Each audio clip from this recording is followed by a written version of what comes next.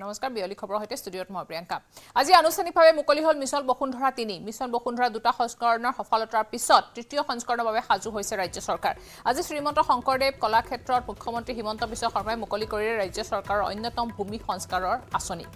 mission বসুন্ধৰা দ্বিতীয় সংস্কৰণত বাদ পৰি যোৱা 11 লাখ আবেদনকাৰী প্ৰথমে পৰীক্ষণ কৰিব বসুন্ধৰা 3 এই সমূহ আবেদনকাৰীক ভূমিৰ ম্যাদী পত্ৰ প্ৰদানৰ পিছত চৰকাৰী অনুষ্ঠান প্ৰতিষ্ঠানৰ নামত থকা ভূমি গৰাকী বসুন্ধৰা 3 জৰিয়তে দিয়া হ'ব ভূমি পত্ৰ বসুন্ধৰা 3 জৰিয়তে ভূমি শ্ৰেণী সলনীকৰণ প্ৰক্ৰিয়া সৰলীকৰণ কৰিব উদাহৰণস্বৰূপে কৃষিৰ পৰা উদ্যোগ ভূমিলৈ পৰিৱৰ্তন কৰা মাটি এতিয়া উদ্যোগৰ পৰা কৃষি ভূমিলৈ পৰিৱৰ্তন কৰিব পাৰিব जितु पूर्वे सहज नासिल एकेदरे बसुंधरा 2 सरकारी अधिक मासुলৰ বাবে আবেদনকাৰী বহুলোকে লব নোৱাৰিলে মাটিৰ ম্যাদী পট্টা বিপৰীতে তেওঁলোকক থাকিবলগীয়া হল একশনীয়া ভূমিত তেনে আবেদনকাৰী ক্ষেত্ৰত এবাৰ নৰম হ'ব ৰাজ্যৰ ৰাজহ বিভাগ পূৰ্বৰ মাসুলৰ পৰিৱৰ্তে এবাৰ আবেদনকাৰীয়ে দিব লাগিব 10% ভূমি প্ৰিমিয়াম ইয়াৰ উপৰি বসুন্ধৰা 3 জৰিয়তে লখিমপুৰ ধেমাজি জিলাৰ প্ৰায় 30খন গাঁও এতিয়া ৰাজহ গাঁৱত পৰিণত হ'ব উল্লেখযোগ্য যে পূৰ্বে আবেদন বাতিল হোৱা প্ৰতিগৰাকী আবেদনকাৰীয়ে পুনৰ নতুনকৈ কৰিব লাগিব আবেদন মিছন বসুন্ধৰা 3 অনলাইনত কৰিব পাৰিব আবেদন নতুন নিকটৱৰ্তী ৰাজহুৱা সুবিধা কেন্দ্ৰলৈ গৈ সম্পন্ন কৰিব পাৰিব আবেদন প্ৰক্ৰিয়া অৱশ্যে উপ নিৰ্বাচনৰ বাবে নগাঁও বঙাইগাঁও বিশ্বনাথ আৰু কাছাৰ জিলাত বৰ্তমান প্ৰযোজ্য নহয় মিছন বসুন্ধৰা 3 সেৱা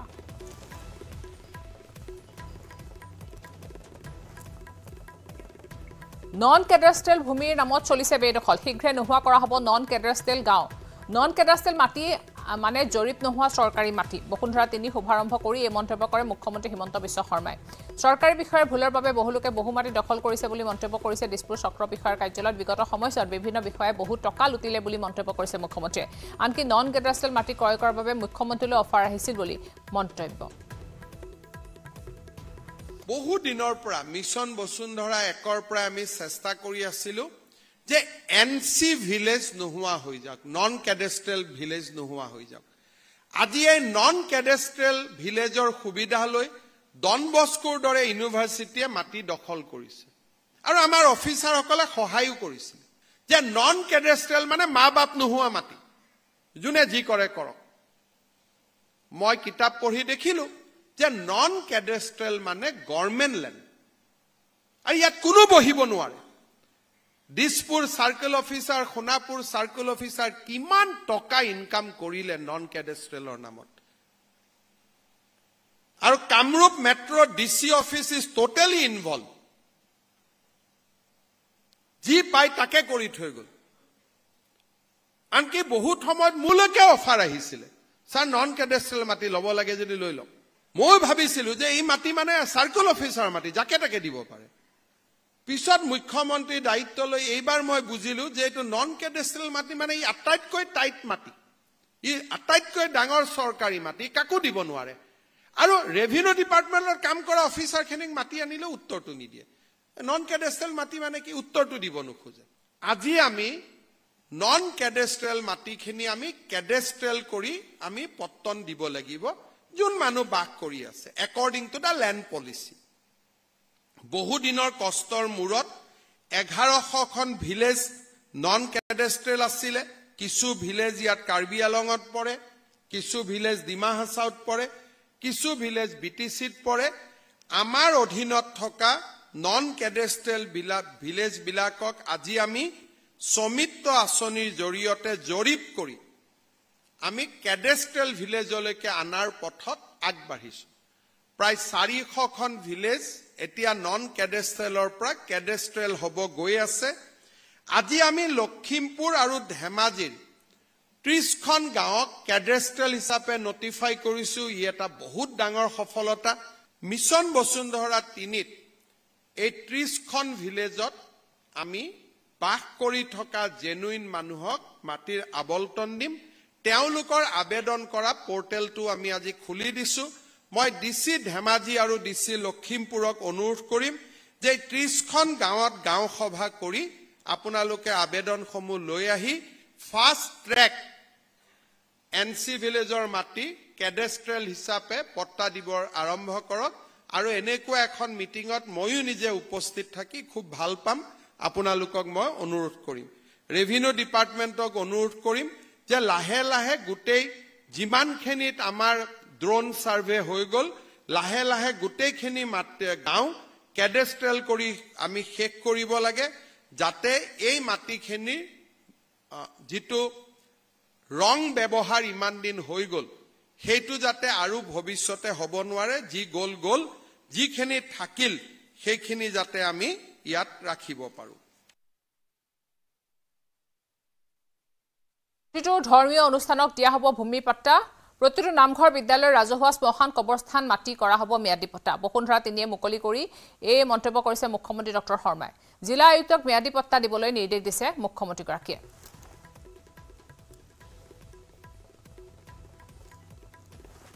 এতিয়া যিমান বিলাক মন্দিৰ আছে যিমান বিলাক নামঘৰ আছে যিমান বিলাক স্কুল আছে যিমান বিলাক ক্লাব আছে ডাঙৰ ধুনিয়া ধুনিয়া ক্লাব ৰাইজৰ কাম কৰি আছে মাটিৰ পট্টা নাই আপোনালোকে চৰকাৰখন মানুহৰ মাজত সোমাই যাব পাৰিব ইউ কালেক্ট এপ্লিকেশন খালি এনেকুৱা অনুষ্ঠানক নিদিও যাৰ সেক্ৰেটাৰী প্ৰেসিডেন্ট তিনিটা প্ৰজন্মৰ নহয় হেতু থাকিবই তিনিটা প্ৰজন্মটো থাকিবই কিন্তু এইটো থাকিব লাগিব যে যিমান নামঘৰ মন্দিৰ স্কুল শ্মশান কবৰস্থান যিমান ধৰ্মীয় অনুষ্ঠান আছে এডুকেশনাল ইনষ্টিটিউট আছে ওয়ান টাইম আপোনালোকে সকলোকে এবাৰ মাটিৰ পট্টা দি দিও কাৰণ ই এটা মই কেদিনমান আগতে আজাৰাত গৈছিলো আজাৰা তালুক ডাঙৰ সভাঘৰ কিন্তু তেওঁলোকৰ মাটিৰ পট্টা নাই ইয়াৰ এটা কাৰণ থাকে যে তেওঁলোকে নিজৰ মাটিটোক সোসাইটি কৰি লোৱা নাই কাৰ নামত এপ্লাই কৰিব আমি পূজা সমিতি মন্দিৰ সমিতি নামঘৰ সমিতি নামত কৰাই দিম আৰু যত সোসাইটি ৰেজিষ্টাৰ কৰি লব লাগে তেওঁলোকক আপোনালোকে কব যে এটা ৰেজিষ্ট্ৰেচন কৰাই লওক আজিকালি অন ইন্টাৰনেটতে হৈ যায় কোনো অসুবিধা নাই গতিকে এই সুযোগতে আমি তেওঁলোকক পট্টাখিনি দি দিব লাগে সকলো ডিসি জনপ্ৰিয় হ'ব পাৰিব মানুহে ভাল পাব সকলো কোডিসি জনপ্ৰিয় হ'ব পাৰিব সাৰ্কেল অফিচাৰ জনপ্ৰিয় হ'ব পাৰিব মানুহৰ মাজত সোমাব পাৰিব এই সাৰ্ভিসটো আপোনালোকে এবাৰ এক্সটেন্সিভলি দিব লাগিব আৰু মই এটা কথা নিশ্চিত হ'ব লাগিব যে কোনো নামঘৰ চৰকাৰী মাটিত বহি থকা নাই কোনো মন্দিৰ চৰকাৰী মাটিত নাই কোনো শ্মশান চৰকাৰী মাটিত নাই কোনো কবৰস্থান চৰকাৰী মাটিত নাই সাবজেক্টটো তিনিটা প্ৰজন্ম ইমানে অনুষ্ঠানটো তিনিটা প্ৰজন্ম হ'ব না লাগে মানুহজন তিনিটা প্ৰজন্ম হ'ব লাগে জুনে সেক্ৰেটাৰী প্ৰেসিডেন্ট জুনে এপ্লাই কৰিব বা মেম্বাৰ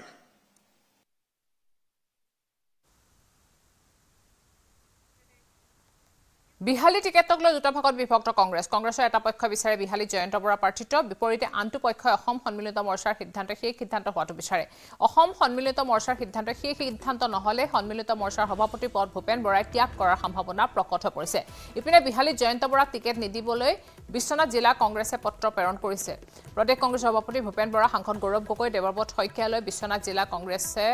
পত্ৰ প্ৰেৰণ কৰিছে পুৰণি কংগ্ৰেছ নেতাক বঞ্চনা কৰি বিজেপি ত্যাগী নেতাক টিকেট দিয়াৰ পক্ষত নাই বুলি বিশ্বনাথ জিলা কংগ্ৰেছে পত্ৰত উল্লেখ কৰিছে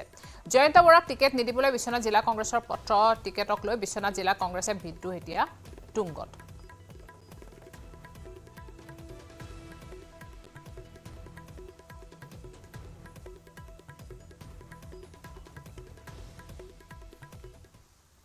বিহালী সমষ্টি উপনিৰ্বাচনক লৈ অসমৰ বিৰোধী ঐক্যৰ মাজত হৈছে নেকি মতানৈক্য বিহালী সমষ্টিক লৈ ভূপেন বৰা আৰু গৌৰৱ গগৈৰ মাজত সংঘাতক লৈ লুৰিণজ্যোতি গগৈ কৰিছে মন্তব্য ভূপেন বৰা আৰু গৌৰৱ গগৈৰ সংঘাত এতিয়া মূল বিষয় হ'ব নোৱাৰে মূল বিষয় অসমখন বচোৱাটো নিৰ্বাচনত ঐক্যবদ্ধ হৈ যুঁজ দিয়াটোহে গুৰুত্বপূৰ্ণ যোৰহাট মাজুলী দলঙৰ নিৰ্মাণ স্থবিৰতা সন্দৰ্ভত লুৰিণজ্যোতি গগৈ কৰিছে প্ৰতিক্ৰিয়া চৰকাৰে বাৰে বাৰে যোৰহাট মাজুলী দলংখনক ৰাজনৈতিক অস্ত্ৰ হিচাপে ব্যৱহাৰ কৰি আহিছে বুলি মন্তব্য কৰিছে লুৰিণজ্যোতি গগৈয়ে চক মই এই কথাটো কওঁ যে আমাৰ গৌৰৱ গগৈ ভূপেন বৰা সংঘাতটোত আমাৰ গুৰুত্বপূৰ্ণ নহয় অসম বচোৱাৰ কথাটোহে আমাৰ মূল কথা বিজেপিক পৰাভূত কৰিবলৈ আমাৰ যিটো ৰণকৌশল আপোনালোকেও যাতে সেইটো সকলোৱে আপোনালোকেও গ্ৰহণ কৰে সাধাৰণ মানুহেও গ্ৰহণ কৰে যে একতাৰে যুঁজিব লাগিব গতিকে মই ভাবোঁ যে কি কথা আহিছে আজিৰ দিনত আমাৰ মূল বিষয়টোৱে হ'ল আমুকৰ প্ৰাৰ্থী আমুক হৈছে বা বিৰোধিতা কৰিছে বা কোনোবাই সমৰ্থন কৰিছে এটুতকৈ ডাঙৰ কথা বিজেপিক পৰাভূত কৰাৰ আশাবাদী যিটো পৰিৱেশ সেইটো তৈয়াৰ কৰিবলৈ ২৬ৰ আধাৰ তৈয়াৰ কৰিবলৈ কিন্তু একতাৰে যুঁজিব লাগিব সেই কথাটো সকলোৱে উপলব্ধি কৰিব লাগিব গতিকে মই ভাবোঁ যে এতিয়াও সময় আছে আৰু এই কথাবোৰ নিশ্চয় গৌৰৱ গগৈ ডাঙৰীয়াই হওক বা বেলেগ কোনোবাই সকলোৱে বুজি নিশ্চয় পাব ব্যক্তি বিশেষক লৈ আমি কথা ক'ব খোজা নাই গৌৰৱ গগৈৰ কথা আপোনালোকে আনিছে কাৰণে কৈছোঁ বা ভূপেন বৰা ডাঙৰীয়াৰ কথা আপোনালোকে আনিছে কিন্তু মূল কথাটো হ'ল আমি এটা কালেক্টিভ ফ'ৰ্চ হিচাপে আমি এটা শক্তি হিচাপে আমি ঐক্যবদ্ধ শক্তি হিচাপে গোটেই বিষয়টো চাব খোজোঁ ২৪ অক্টোবৰত মনোনয়ন দাখিল কৰিব দীপ্তিময়ী চৌধুৰীয়ে বঙাইগাঁৱৰ অগপ প্ৰাৰ্থী দীপ্তিময়ী চৌধুৰী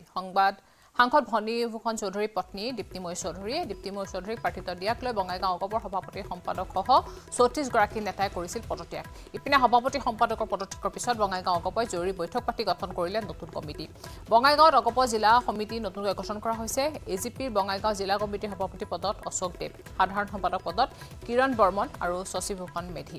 দীপ্তিময়ী চৌধুৰীয়ে মনোনয়ন পত্ৰ দাখিলৰ সিদ্ধান্ত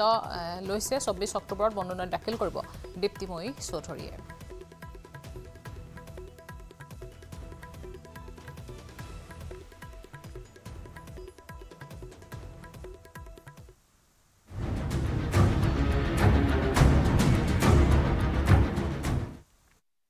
উপনিৰ্বাচনৰ প্ৰাক্ষণত বঙাইগাঁৱত বঙহৰ যুঁজ বঙাইগাঁও অগপত তীব্ৰত হৈছে প্ৰাৰ্থিত কেন্দ্ৰিক সংঘাত প্ৰাৰ্থিতক লৈ আৰম্ভ কৰা সংঘাতৰ পাছতে খহিছে অগপৰ দুৰ্গ নিৰ্বাচনৰ প্ৰাক্ষণত পদত্যাগ কৰিলে বঙাইগাঁও অগপৰ জিলা সভাপতি বিজয় সিংহ আৰু সাধাৰণ সম্পাদক শৈলেন চৰকাৰে ফণীভূষণ চৌধুৰীৰ বিৰুদ্ধে বিক্ষেপগাৰ কৰি জিলা সভাপতি সম্পাদকৰ লগতে দল ত্যাগ কৰিলে ৩৪জন নেতাই উপ নিৰ্বাচনত প্ৰাৰ্থিতৰ প্ৰবল দাবীদাৰ আছিল সাধাৰণ সম্পাদক শৈলেন চৰকাৰ টিকেট বঞ্চিত হলে পূৰ্বে নিৰ্দলীয়ভাৱে প্ৰতিদ্বন্দ্বিতা কৰাৰ হুংকাৰ দিছিল চৰকাৰে ইপিনে ৰাইজৰ সৈতে আলোচনা কৰি অচিৰে বঙাইগাঁও উপ নিৰ্বাচনত প্ৰতিদ্বন্দ্বিতা সম্পৰ্কে চূড়ান্ত সিদ্ধান্ত গ্ৰহণ কৰিব বুলি মন্তব্য কৰিছে সদ্য পদত্যাগী জিলা সাধাৰণ সম্পাদক শৈলেন চৰকাৰে লগতে সাংসদ ফণীভূষণ চৌধুৰীৰ বিৰুদ্ধে কেতবোৰ বিস্ফোৰক মন্তব্য কৰিছে শৈলেন চৰকাৰে বঙাইগাঁও ঠিকাদাৰৰ কথা মতে ফণীভূষণ চৌধুৰীয়ে দলীয় সিদ্ধান্ত গ্ৰহণ কৰে বুলি অভিযোগ উত্থাপন হৈছে লগতে ঠিকাদাৰৰ কথা মতে এবাৰ উপ নিৰ্বাচনত বঙাইগাঁৱত প্ৰাৰ্থিত্ব দিব ওলাইছে বুলিও কৰিছে মন্তব্য শেহতীয়াকৈ সংঘাত মৰিখনৰ বাবে বঙাইগাঁৱত উপস্থিত হৈছিল অগপ সভাপতি অতুল বৰা আৰু কাৰ্যকাৰী সভাপতি কেশৱ মহন্ত কিন্তু ইমানৰ পিছতো পত্নীক টিকেট দিবলৈ আকুৰগোজ হৈ থাকে বঙাইগাঁও বিধানসভা সমষ্টিৰ ৮ বিধায়ক তথা সাংসদ ফণীভূষণ চৌধুৰীয়ে জিলা সমিতি সমষ্টি সমিতি আৰু নিৰ্বাচন সমিতিৰ বৈঠকত মিলিত হৈ প্ৰাৰ্থিত্ব প্ৰদানত অগপৰ নেতৃত্বই হস্তক্ষেপ নকৰে বুলি ঘোষণা কৰিছিল অতুল বৰা আৰু কেশৱ মহন্তই জিলা সমিতিয়ে টিকেট প্ৰদানৰ সিদ্ধান্ত ল'ব বুলি ঘোষণা কৰিছিল অতুল বৰাই কিন্তু শনিবাৰে জিলা সমিতিৰ সভাপতি সম্পাদকে পদত্যাগ কৰা ঘটনাই স্পষ্ট কৰিলে বঙাইগাঁও অগপৰ অন্তকন্তলৰ কথা নিৰ্বাচনৰ প্ৰাক্ষণত দলীয় নেতাকৰ্মী বিদ্ৰোহ দমনৰ বাবে নেতৃত্ব কি পদক্ষেপ লয় সেয়া লক্ষণীয় হ'ব সমান্তৰালকে পত্নী দীপ্তিময়ী চৌধুৰীৰ দিছপুৰ গমনৰ পথ ফণীভূষণ চৌধুৰীয়ে কেনেদৰে মসৃণ কৰিব তাতো এতিয়া দৃষ্টি নিবদ্ধ হৈ আছে ৰাইজৰ যিটো প্ৰাৰ্থিত্ব কেন্দ্ৰিক সংঘাত মানে প্ৰাৰ্থিত্ব কোন হ'ব এই কথাটোৱে লাগিছিল এতিয়া আমাৰ সাংসদ ফণীভূষণ চৌধুৰী ডাঙৰীয়াই তেওঁৰ পত্নী দীপ্তিময়ী চৌধুৰীক মানে প্ৰক্ষেপ কৰিছিল একেদৰে আমি পাৰ্টিৰ আমাৰ জিলা কমিটিৰ সম্পাদক শৈলেন চৰকাৰক কৰিছিলোঁ আমিও আশা কৰিছিলোঁ শৈলেন চৰকাৰে পাব বুলি আৰু তেওঁলোকেও হয়তো কি কৰিছিল তেওঁলোকে ভাবিছিল আমি সন্মত কৰাব বিচাৰিছিলোঁ যে দীপ্তিময়ী চৌধুৰী নহওক শৈলেন চৰকাৰৰ ৩২ বছৰৰ ছাৰ্ভিচ আছে ময়ো পুৰণা মই বিচৰা নাই বা দীপ্তিময়ী চৌধুৰী যে আগে পিছে দলৰ লগত বিৰাট ৱাৰ্কাৰ আছিল সেনেকুৱা নহয় বা কিবা বিদুষী মহিলা আছিল সেইটোও নহয় গতিকে তেওঁৰ নামটো কেনেকৈ আহিব প্ৰাৰ্থী হিচাপে তেওঁৰ দলীয় কৰ্মকৰ্তাৰ কোনো পজিশ্যন নাই গতিকে তেনে ক্ষেত্ৰত আমি বিৰোধিতা কৰিছিলোঁ ঘোষণা হোৱা নাই তেওঁলোকে কেতিয়া কৰে তেওঁলোকৰ কথা চূড়ান্ত ইতিমধ্যে হৈছে আমি জানো মানে বাছনি সমিতিত মই সভাপতি হিচাপে ইনভলভমেণ্ট আছোঁ না মই জানো ইয়াৰ পৰা বাছনি কৰি দিয়া মানে কেন্দ্ৰীয় সমিতিত তেওঁলোকে কৰিবই কেন্দ্ৰীয় সমিতিও আমাকে বাছনি জিলা পৰ্যায়তে বাছনি কৰি দিয়াৰ কাৰণে শেহতীয়া নিৰ্দেশনা দিছিল সেই অনুপাতে যোৱা দুদিন ধৰি মিটিং হৈছে প্ৰথম দিনা আমি যোৱাই নাই আমি যেহেতু দীপ্তি মহী চৌধুৰীক দিব গতিকে আমি যোৱাৰ কোনো অৰ্থ নাথাকিব মানে মিটিংটো যাই দীপ্তি মহী চৌধুৰীক আৰু প্ৰাৰ্থী ঘোষণা কৰিবৰ কাৰণেহে যোৱা হ'ব সেইটো আমি কিয় যাম ইপিনে দলীয় সংঘাতক লৈ মুখ খুলিছে সাংসদ ফণীভূষণ চৌধুৰীয়ে পদত্যাগী জিলা সভাপতি আৰু সাধাৰণ সম্পাদকে দলৰ মজিয়া দাবী উত্থাপন কৰাৰ অভিযোগ সাংসদ ফণীভূষণ চৌধুৰী লগতে তৃণমূল কৰ্মীয়ে প্ৰাৰ্থিত্ব নিৰ্বাচন কৰিব বুলি মন্তব্য কৰে সাংসদগৰাকীয়ে যিগৰাকীয়ে প্ৰাৰ্থিত্ব বিচাৰিছে তেওঁ প্ৰাৰ্থিত্ব নাপাম বুলি তেওঁ হয়তো তাৰমানে নিজে পঠিয়ন গৈছে তাৰমানে গ্ৰাছৰুট লেভেলৰ তৃণমূল পৰ্যায়ৰ কৰ্মীসকলৰ যিটো তাৰমানে পালছ এই কথাটো হয়তো তেওঁলোকে অনুভৱ কৰিছে আৰু অনুভৱ কৰিয়ে তেওঁলোকে আগতীয়াকৈ তেওঁলোকে নিজেই অনুভৱ কৰিছে যে তেওঁ প্ৰাৰ্থিত্ব নাপাব আৰু সেইকাৰণে হয়তো তেওঁলোকে পদত্যাগ কৰিছে চাওক জন্মলগ্নৰ পৰা জড়িত মানুহ বহুত মানুহ আহিছে বহুত মানুহ গুচি গৈছে প্ৰতিটো দলতে এইটো নিৰ্বাচনৰ সময়ত এনেধৰণৰ ঘটনাবিলাক হয় তেওঁলোকৰ বহুতকেই মই তাৰমানে আজিৰ দিনটোত তাৰমানে তেওঁলোকে যে তাৰমানে দলৰ কৰ্মী দলৰ বিষয় বা এই কথাটো মই জ্ঞাত নাছিল সম্পাদকৰ কথাটো যদি আপোনালোকে কয় যে সম্পাদকজন মানুহৰ লগত টাচ আছিল তেওঁ মোৰ লগত ঘূৰিছিল মোৰ লগত তাৰমানে তেওঁ মোটামুটি 20 বছৰ ঘূৰিছিল বুলি ক'ব লাগিব মই যেতিয়া বঙাইগাঁৱত থাকোঁ তেতিয়া ঘূৰিছিল বুলি ক'ব লাগিব কিন্তু ইয়াত তেওঁলোকে আমাৰ এটা সিদ্ধান্ত হৈছে যে বোলে গ্ৰাছৰুট লেভেলৰ ৱাৰ্কাৰবিলাকে যিসকল ভোট কালেকশ্যন কৰা মানুহ যিসকল জনসাধাৰণৰ লগত থাকে ভোটাৰ ৰাইজৰ লগত থাকে সেইসকলৰ মতামতটো লৈহে তাৰমানে প্ৰাৰ্থী বাছনি কৰা হ'ব বুলি এটা সিদ্ধান্ত হৈছিল আৰু সেই সিদ্ধান্তৰ মতে তেওঁলোকে আগবাঢ়ি গৈছে এতিয়া আজিৰ দিনটোত তাৰমানে কোনে প্ৰাৰ্থিত্ব পায় মই এই কথাটো ক'ব নোৱাৰোঁ প্ৰাৰ্থিত্বৰ বিৰোধিতা কেনেকুৱা প্ৰাৰ্থিত্ব পোৱাই নাই দীপ্তি মহী চৌধুৰীক প্ৰাৰ্থিত্ব দিছে নেকি অসম গণ পৰিষদলৈ এতিয়া বঙাইগাঁও উপ নিৰ্বাচনৰ প্ৰাৰ্থিত্ব ঘোষণা কৰিছে নেকি আজিৰ দিনটোতো ঘোষণা কৰা নাই 80 ফেব্ৰুৱাৰী মোৰ কাৰণেতো MLA তেওঁৰ কাৰণে মই MLA হৈছোঁ 80 ফেব্ৰুৱাৰীত ফণীভূষণ চৌধুৰী MLA হোৱাৰ যোগ্য নাছিল 80 ফেব্ৰুৱাৰীত অসমৰ জনসাধাৰণে বঙাইগাঁৱৰ জনসাধাৰণে MLA বনাইছে ফণীভূষণ চৌধুৰীক MLA চলেন চৰকাৰে বনাই কাউকে এতিয়াও বনাব নোৱাৰে চলেন চৰকাৰ কেতিয়াও বঙাইগাঁও সমষ্টিৰ চলেন চৰকাৰৰ মোৰ প্ৰস্তাৱক 1985 চনত কেতিয়াও নাছিল কোনোদিন নাছিল আপোনালোকে ভেৰিফাই কৰিব CPIMLক বিহালী এৰি দিয়াৰ চৰ্চা চলি থকাৰ সময়তে বিহালী আসনক লৈ বিহালী কংগ্ৰেছৰ বিদ্ৰোহ আৰম্ভ হৈছে সমাগত উপনিৰ্বাচনত ইভিএমত কংগ্ৰেছৰ প্ৰতীক চিহ্ন নাথাকিলে নিৰ্বাচনত অংশগ্ৰহণ নকৰাৰ লগতে বিহালী 17খনকৈ মণ্ডল আৰু 2খন ব্লক কংগ্ৰেছ কমিটিয়ে সমূহীয়াকৈ পদত্যাগ কৰাৰো হুংকাৰ দিছে বিহালী আৰু বাঘমৰা ব্লক কংগ্ৰেছৰ লগতে 17খনকৈ মণ্ডলে এপিচিচি সভাপতি ভূপেন বৰালৈ পত্ৰ প্ৰেৰণ কৰিছে বিহালীৰ দায়িত্বত থকা সাংসদ গৌৰৱ গগৈলৈ পত্ৰ প্ৰতিলিপি প্ৰেৰণ কৰিছে বিহালী আসনখনে কংগ্ৰেছ দলক সমজালে বিহালী কংগ্ৰেছ কৰ্মীয়ে সমূহীয়াভাৱে পদত্যাগ কৰিব বুলিও হুংকাৰ দিছে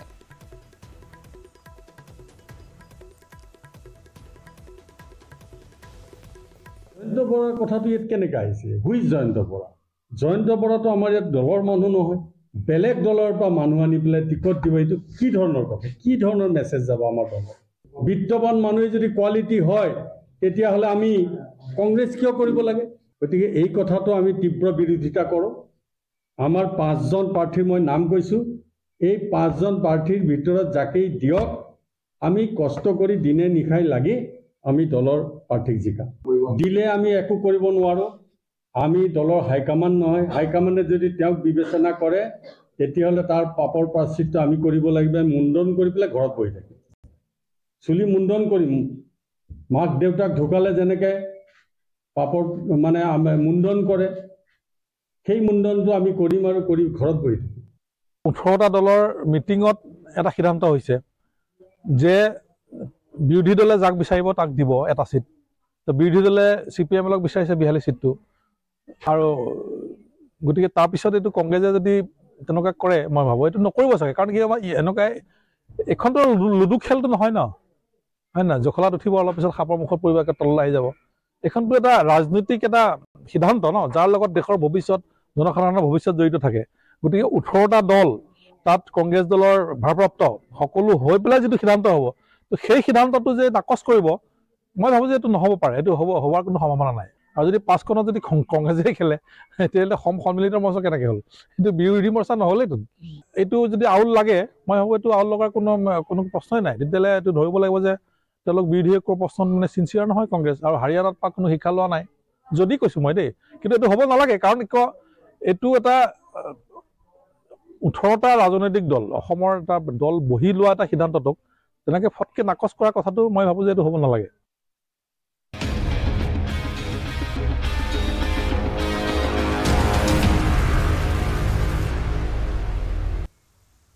তিতাবৰত বাঘৰ মুক্ত বিচৰণক লৈ আতংকিত ৰাইজ তিতাবৰৰ বিজয়নগৰ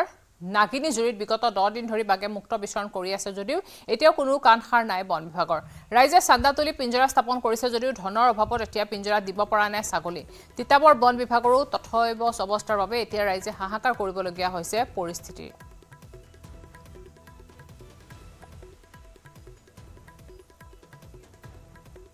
আগবঢ়াইছো অনমল ইয়াদৱৰ এক বিশেষ প্ৰতিবেদন দেখুৱা সামগ্ৰিক দৃশ্য তেল খাটত বৰ্তমান নাগিনগিৰি তেল খাট আছে তাত গৃহৰক্ষী বাহিনীয়ে তেওঁলোকে নিজে পিঞ্জৰা আনি পানি বিজয়নগৰ স্থাপন কৰি তাত ব্ৰইলাৰ দি থৈছে মই সামগ্ৰিক দৃশ্য আমাৰ দৰ্শকসকলক দেখুৱাইছো পোনে পোনে নিউজ 18 কমিউনিটিৰ দৰ্শকসকলক কালি আমাৰ লগৰ ভাই বন্ধু তিনজনে পিঞ্জৰাটো আনি প্ৰায় 7:30 মান বজাত ইয়াত আপোনাৰ নিজে নমাইছেহি নিজে নমাই তাৰপিছত নিজৰ গাড়ীয়ে অনা হৈছে তাৰপিছত আমি এতিয়া যিটো আপোনাৰ ইয়াত ব্ৰইলাৰ দি থোৱা আছে সেইটো আমি নিজৰ পইচা খৰচ কৰি আমি ইয়াত দিয়া হৈছে ইয়াত হয় তিতাবৰত বিয়াগম বন বিভাগ আছে বন বিভাগ এটা গুৰুত্বহীন ৰাজ্যৰ প্ৰতি যি আপোনাৰ ৰাতি এতিয়া আপোনালোকে কেনেদৰে থাকিব ৰাতি তেতিয়া আমাৰ ইয়াত থাকিবলৈ ভয় লগা হৈছে না কাৰণ চিকিউৰিটি দুজনে ইয়াত আকৌ ইয়াত একো সুবিধা নাই আমি কেনেকৈ থাকিম এতিয়া এইটো চাব লাগিব কি উপায় মিলাব পাৰোঁ আমি তেওঁলোকক কৈছোঁ ওপৰৰ ফালৰ পৰা যেতিয়া আমাক আৰু ল'ৰা দুজন যদি বহাই দিব পাৰে তেতিয়া ভাল আৰু কোৱা কৰি খবৰ দিয়া ওপৰলৈ দিছোঁ আমি ইয়াত কোনো একো হেৰি লৈ আহি নাই ব্যৱস্থা লৈ আহি নাই এতিয়া হাবি জংঘল এইবিলাক বেছি হ'লেও হাবি জংঘল কাটিব লাগে তেতিয়া বাঘে ইমান আক্ৰমণ নকৰি মুকলি হ'লে মানে ধৰক আৰু এতিয়া ফৰেষ্টৰ বিষয়াসকল আহি উপস্থিত হৈছে এইমাত্ৰ তেওঁলোকৰ পৰা মন্তব্য ল'ম পোনে পোনে আচলতে বাঘে মুক্ত বিচৰণ কৰি আছে এই বিভাগটো আচলতে কিহৰ কাৰণে আছে আমাৰ ডিপাৰ্টমেণ্টৰ সেইটো কোনো ধৰণৰ টকা পইচা দি ঘৰৰ আমাৰ কাম নাই গতিকে প্ৰত্যেক জেগাতে তেনেকৈ অনা নিয়া কৰে ইয়াৰ বুলি বেলেগ এক্সট্ৰা কোনো ফান নাই মানে ইয়াত বাঘৰ পিঞ্জৰাবদ্ধ কৰিবলৈ কোনো ফান নাথাকে ফান নাথাকে হয় তেওঁলোকে স্পষ্টভাৱে এটা কথা উল্লেখ কৰিছে বন বিষয়াসকলে আৰু তেওঁলোকে কৈছে কোনো তেওঁলোকৰ ফান নাথাকে আচলতে বাঘক পিঞ্জৰাবদ্ধ কৰিবলৈ আৰু মই দৰ্শকসকলক পোনে পোনে দেখুৱাম তিতাবৰ যি বন বিষয়াসকল আছে এই মুহূৰ্তত আহি পিনে উপস্থিত হৈছেহি আৰু তেওঁলোকে চাইছে আচলতে বাঘটোক কেনেদৰে পিঞ্জৰাবদ্ধ কৰিবলৈ সক্ষম হ'ব